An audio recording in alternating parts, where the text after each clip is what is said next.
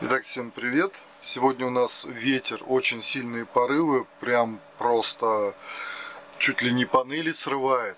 Я не знаю, сколько там метров в секунду, но мне не интересно. Я вам хочу показать, как, в принципе, я подключил ветряк к гриду. И что из этого получилось. Сейчас там вообще просто вот, я не знаю, получится показать или нет. Ну, там вообще, видите, все очень печально, очень страшно. Ветер достаточно сильный.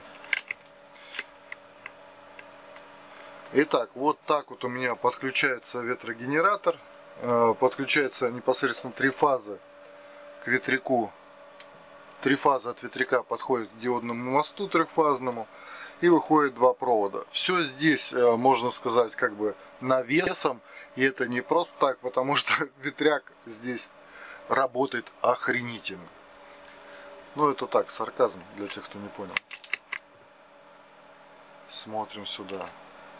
Просто. У нас там, если что, даже солнце есть. А сейчас как раз ближе к вечеру, 3-й час дня. И, соответственно, это мощность, которую мы из-за тучек получаем пока что на те солнечные панели. Потому что здесь, вот они, провода от ветряка. И вот они, провода заходят от солнечных панелей. И вот смотрите, когда вы видите всплеск больше 3 с чем-то ватт, это говорит о том, что подрубается ветряк. И вот смотрите, очень интересная такой вещь. Вот сейчас порыв, даже у грида вентилятор включился, хоп, и 0. Опять мощность растет, растет, он переподключился, начал измерять, вот порыв. Мы получаем с ветряка просто гениально большую мощность. Ветряк остановился. Хоп, и 0. Грид переподключается и начинает обратно искать сеть. Порывы ветра усиливаются, и он начинает набирать мощность, набирает. Ветряк остановился. 0. Набирает опять, набирает. Прямо вот, если вы прислушаетесь, да, вот есть там такой гул от лопастей. Вот я не просто так на трансляциях, в роликах своих говорил. Если ветрогенератор крутится, это не значит, что он вырабатывает мощность. Если от него пошел свист или звук какой-то, такой вибрационный, да, вибрация прям ощущается, это говорит о том, что обмотки напряжены и выдают ток.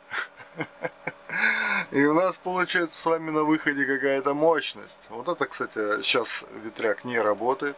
Это сейчас мощность постоянно идет с солнечных панелей. И когда мы видим эту мощность, все говорят: о, смотрите, какая мощность в час. Классная мощность в час.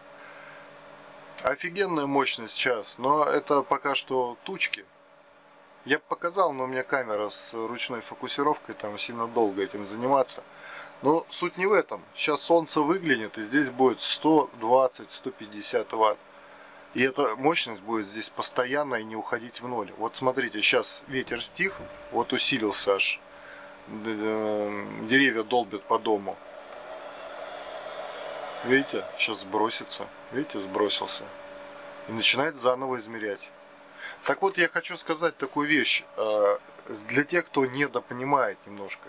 Когда вы видите мощность постоянную, она как бы постоянна и для грида, она и постоянна для аккумуляторов. А когда вы видите постоянно с ветряка вот эти вот скачки и в ноль, это ни о чем не говорит. Эту мощность вы не можете перевести в час, потому что вам надо очень сильно постараться. Там еще очень большая дополнительная такая прибавка к формуле по погрешности. То есть у вас не получится, что он будет выдавать эту постоянную мощность. Не получится. Кстати, вот этот стенд я собрал себе специально просто для тестирования. Вот смотрите.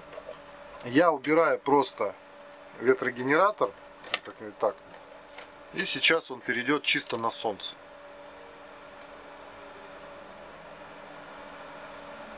Ждем. Вот.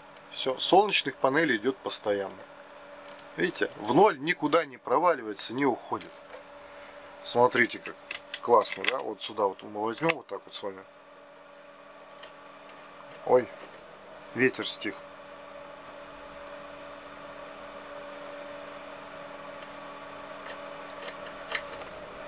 Так, ну давай там. О, смотрите. Видите, это с ветряка. Классно же. То есть то, что мы вот здесь вот видим с вами искру, это не говорит о том, что вот здесь вот мощность какая-то есть, и мы ее получим.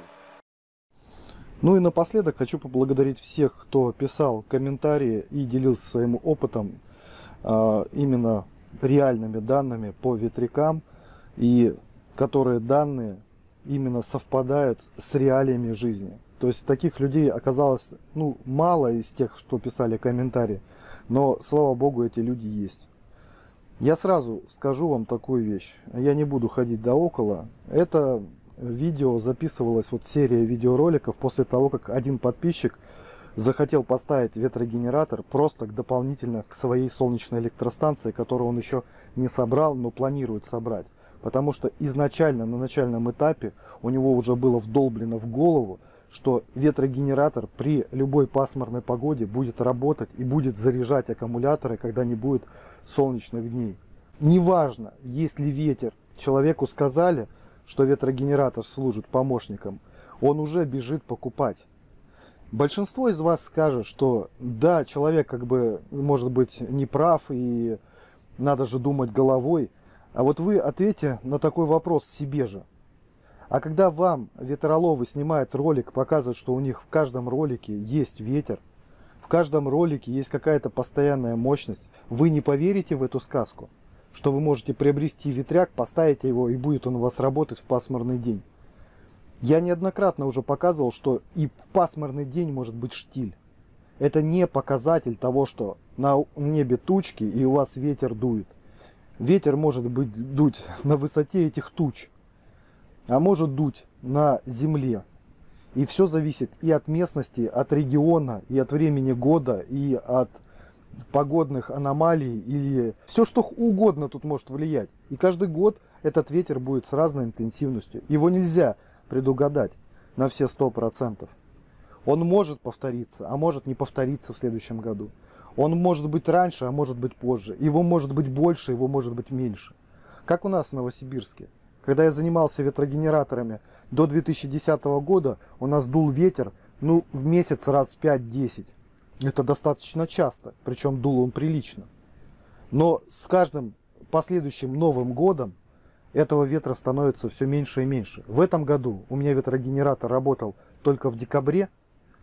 При этом я с него толком ничего не получал из-за сильных завихрений, из-за того, что фронта постоянно сталкивались и они менялись. И таким способом люди до сих пор, до сегодня, имея гораздо больше опыт в ветрогенераторах, могут их собрать, построить, рассчитать, подогнать под ветер, лопасти, все это сделать. Не знают, как работает ветрогенератор. И вот это самое прискорбное. То, что они до сих пор говорят старую информацию, которая уже не имеет смысла. Вот эта фраза, конечно, очень прикольная. Купи ветряк за 40, за 60, за 100 тысяч рублей, и у тебя будет в плохую погоду постоянно какая-то мощность. Какая постоянно какая-то мощность будет? Это очень сильно влияет. Все зависит от того, какая система у человека. Если система у человека на 48 вольт, и эта мощность будет 100 ватт, а у него аккумуляторов на 500 ампер часов, эта мощность ему ничего не даст. Этот ветрогенератор будет пустышкой. И это касается многих вот таких фраз, которые люди верят, потом тратят свои кровно заработанные деньги на эту бесполезную хрень, и не понимая, почему она не работает, заканчивают на грустной ноте связь, именно знакомство свое с ветрогенераторами. С солнечными панелями я до сих пор помню, я уже многим говорю, что я злопамятный очень.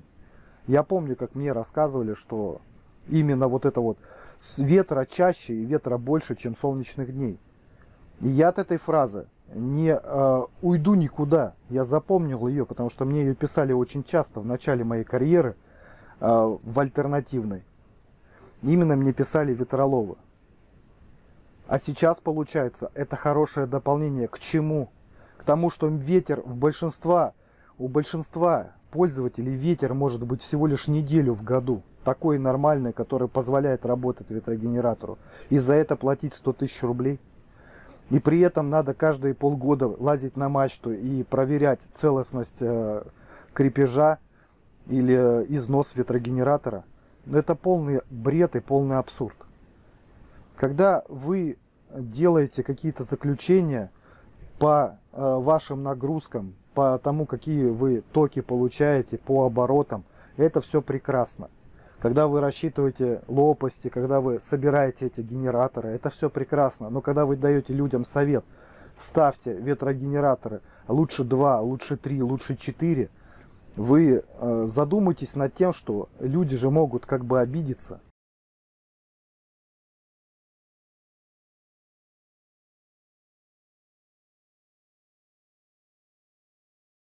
Вы не сравниваете солнечный с ветряком. Это разные вещи.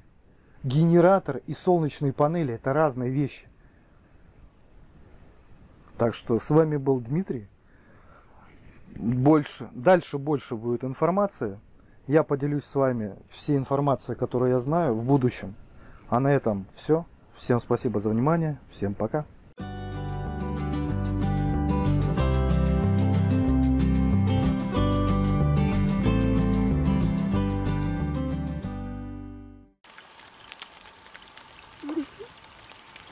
Внезапный дождик на своем участке.